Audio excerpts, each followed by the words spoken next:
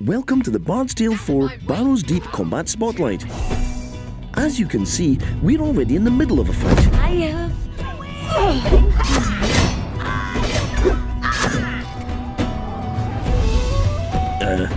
I guess that was the end of a fight. That could have gone better. Fortunately, there are plenty of ways to influence the outcome of combat in the Bard's Tale 4. Let's rewind and take a look at a few.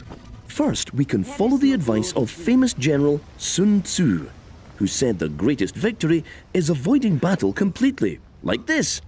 Sometimes, however, sneaking by enemies isn't possible, and let's be honest, sometimes we want their gear too, right? Let's get aggressive this time. By charging unaware enemies, we can catch them off guard and get first strike. Plus, if we surprise them from behind, their formation will be flipped, leaving their vulnerable ranged units exposed and within reach of our battle-hardened front line. Now it's the enemy's turn. And as you can see, we've weakened their attacks considerably. Still, we did take some hits, so let's heal our wounded, then talk about some defensive tricks. For instance, hurting the enemy on their turn. These caltrops damage opponents every time they walk over them. Nasty. And to keep our side alive, let's make sure our tanks are preventing strikes on our weaker party members by blocking the enemy's line of sight or taunting them away. Seriously, tactical positioning can make the difference between winning and losing a battle. I shall cleanse you from this earth. Still, the best defense is a good offense. So let's see how offensive we can get, eh? In the Bard's Tale 4, you can give your heroes unique skills that synergize together to create devastating combos.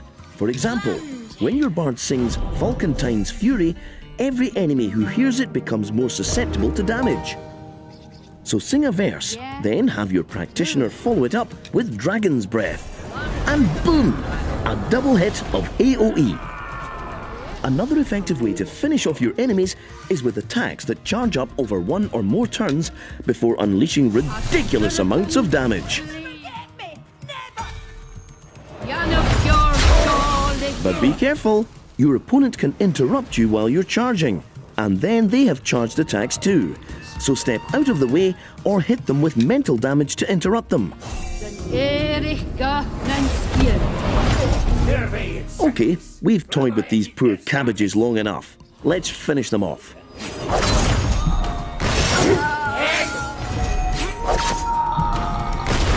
Nicely done!